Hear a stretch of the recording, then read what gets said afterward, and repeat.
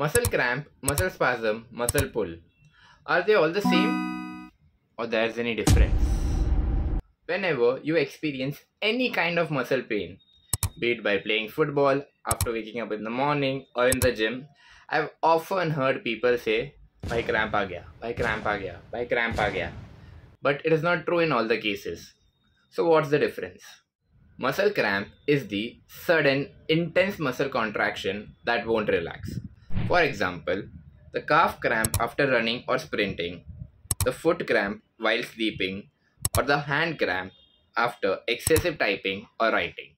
Muscle spasm is the sustained involuntary muscle tightening.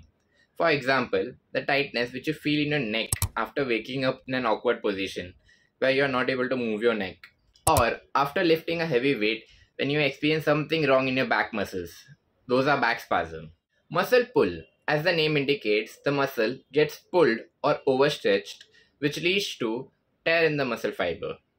An example would be hamstring pull while playing football, shoulder muscle pull while playing badminton. A muscle cramp lasts for a few seconds to minutes. A muscle spasm can be there for a few days, and the muscle pull is the most severe one, which can take few weeks or even months to recover.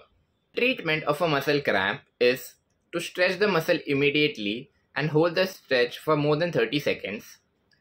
Massage the muscle gently and keep that person hydrated. Give him water with electrolytes. For muscle spasm, you can apply hot pack, slow gentle stretching of the muscles, and posture correction.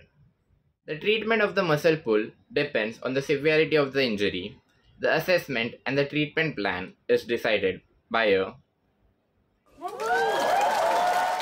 So to sum up, muscle cramp is the lock in the muscle, muscle spasm is the stiffness and tightness in the muscle, and muscle pull is strain in the muscle.